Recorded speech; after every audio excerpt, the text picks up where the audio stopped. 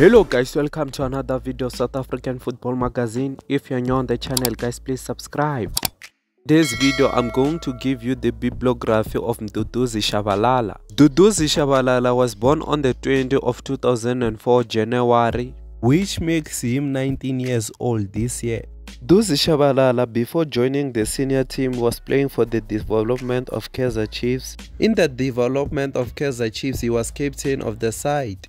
In 2022, Mduduzi Shabalala scored 12 goals and assisted 12. It was his best season in the development side. KV Westerlo from Belgium came calling for Mduduzi Shabalala. Kaizer Chiefs, they did not take the offer of KV Westerlo. They decided to keep Mduduzi Shabalala. Mduduzi's salary at Kaizer Chiefs is between 80,000 to 120. The Chiefs youngster does not have a car, but he bought a car for his parents.